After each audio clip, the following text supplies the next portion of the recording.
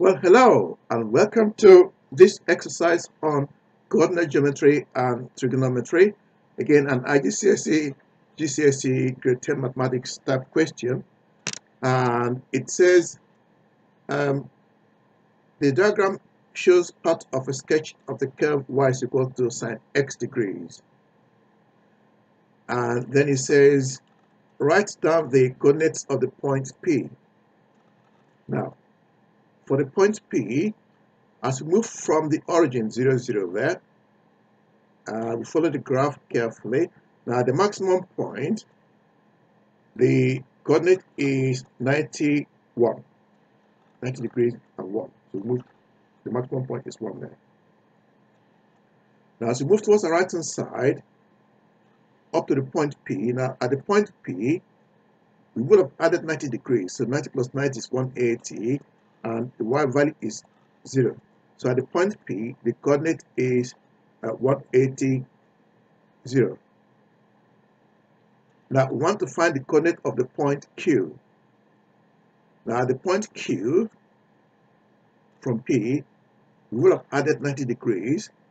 So 180 plus 90 is 270. And at the point Q, Q is the minimum point, which is minus 1.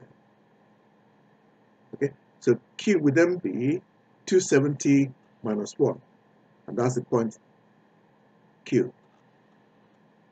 Now, for part C says, here is a sketch of the curve y is equal to a cos b x degrees plus c, where x is greater than or equal to 0 and less than or equal to 360. Then it says find the values of a, b, and c.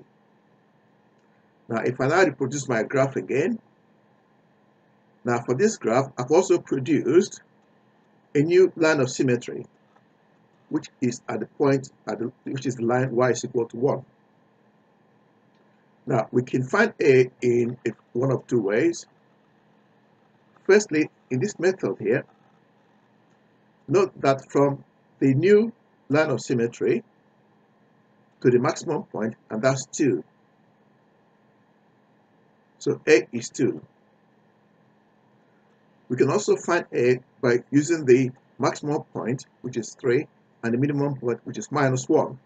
So a can be 3 minus 1 divided by 2, and that's equal to 3 minus 1 will give us 4. 4 divided by 2 is 2. So a is 2 in this case. So a is 2. Now, what about b? Now, watch carefully. If I start from here, I want to go from 0 to 360, and I want to find the number of cycles it takes me to go from 0 to 360. Then if I do,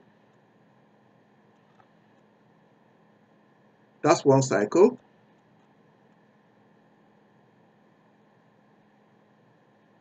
That's 2 cycles.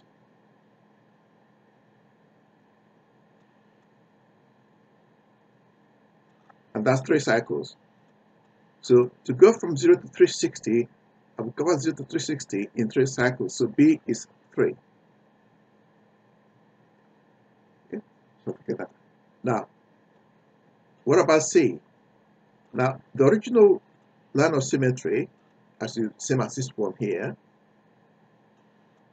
the original line of symmetry before any alteration is the line y is equal to 0. Now, if I shift my line of symmetry to the point y is equal to 1, now that becomes my new line of symmetry there. And for y is equal to 1 to 0, or from 0 to y is equal, from y is equal to 0 to y is equal to 1, I will have moved my line 1 unit upwards. So C is now 1. Now, I'm going to try and do this again in more detail in the next slide. You don't have to watch it, but I'm going to do a bit more detail, I think, from cos x to cos, so to 2 cos 3x plus 1. Next slide. Okay. Now, for this slide, I got the brown graph, which is a graph of y is equal to cos x or cos 1x. Now, note here that 1x equals 1x, 1 because I've covered from 0 to 360 in one cycle. Now, next, I'm going to sketch the graph of cos 3x. Hopefully, we go from 0 to 360 in 3 cycles. Now, the brown graph is graph of cos x, and the blue graph is graph of cos 3x. Now, from cos 3x, I'm going to convert cos 3x in 3 cycles, from 0 to 360 in 3 cycles. And that's the first cycle, cycle 1.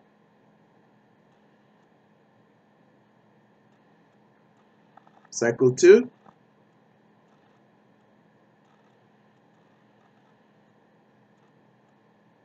And cycle 3.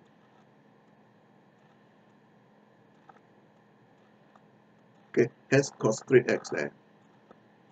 Now the next graph is going to be the graph of 2 cos 3x. Okay, because we're trying to find the amplitude A this time around.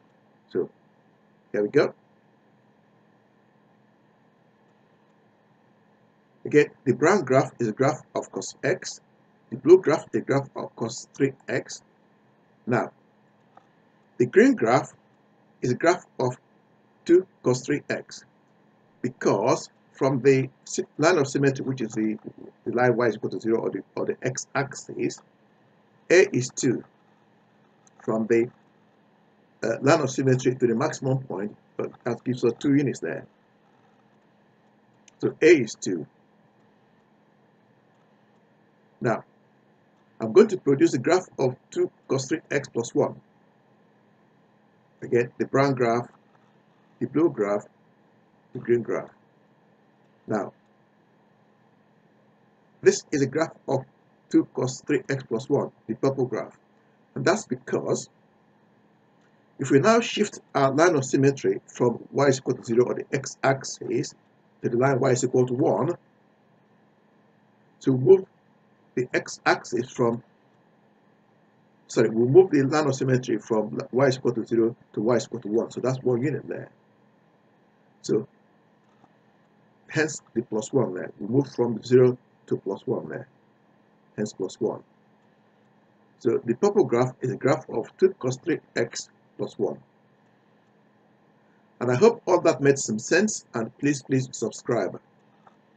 Thank you for watching, and bye-bye now.